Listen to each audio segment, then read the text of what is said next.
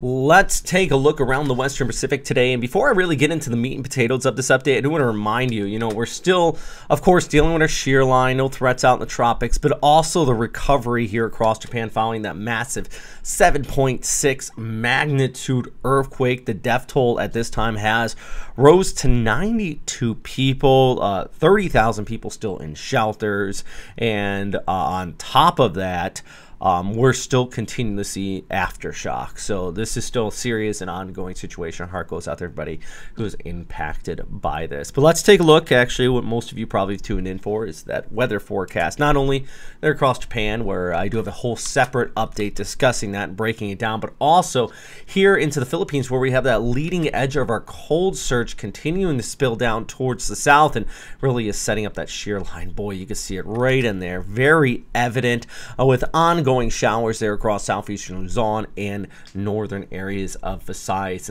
In fact, some areas could still see an additional 50 to 100 millimeters of total precipitation, enough to maybe cause some pooling up, maybe a few areas with some river level rise, and still see that shear line continue to linger. Will be reinvigorated here by Sunday over towards Monday by another cold surge, and just continuing to set up those occasional showers out here. Plus, you're still dealing with the easterlies down towards south. Nothing organized, but it is still going to continue to create some additional instability. Hey, also do want to note this. If you're in Manila, it looks like the shear line should just be towards your south. So on Monday evening, 7:32 p.m., check out the sky towards the southwest. As long as you have some clearing conditions after sunset here, and they should be able to spot the International Space Station. Also on January 9th, again in the morning and again in the evening. So I'll post another update on that. But hey, let me know if you see it. That's always a fun little tidbit. And, if we go ahead here into Monday afternoon, you still have that shear line towards south, but Manila looks like it should be relatively dry there into the evening hours. So yeah, something to look forward to.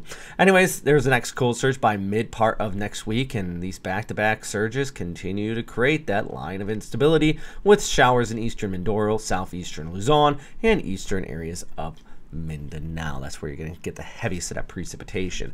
Good news overall, the tropics continue to remain calm out here. In fact, we're just going to take a look ahead at that long range ensembles, and at this point I don't really see anything too worrisome. And take a look at the flyover first on Sunday here. Still got the showers there in the south with the easterlies, while we look back towards the north. Still got that northeast monsoon. The nicest spot on the map has got to be region 1 there, the west coast of northern Luzon. You're just kind of on the backside of that northeasterly flow. But here's a look at the ensembles with the GFS first. Let's just go ahead as we go ahead through them next Monday and the Tuesday. Remember, this would show any areas in green, so we go all the way out to the 10th and the 11th. Nothing absolutely popping here, and even on the ECMWF all the way out through the 10th, nothing absolutely popping. So, at least in the next week, I have nothing developing. And actually, in fact, if I would went ahead the next 2 to 3 weeks, it looks very similar.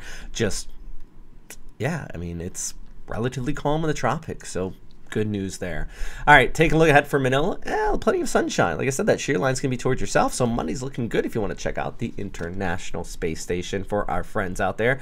Don't think you'll be able to see it in Cebu, but let me double check that. Still got those isolated afternoon showers. Temperatures into the lower 30s. Well, if you want to scoot out, maybe do a little surfing in Siargao, afternoon showers, temperatures high 20s, the low 30s there for you as well.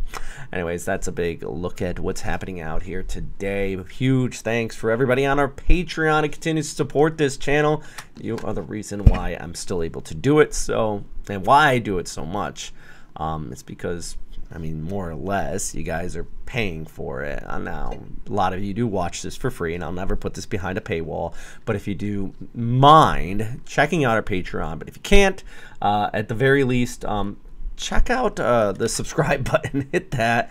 Try to get up to 100,000 subscribers on our YouTube channel one day. The goal is, and I want to do it organically, so I want to make sure you guys kind of hit that button. Anyways, that's all for today. Thanks for watching, and as always, stay safe out there, friends. Bye.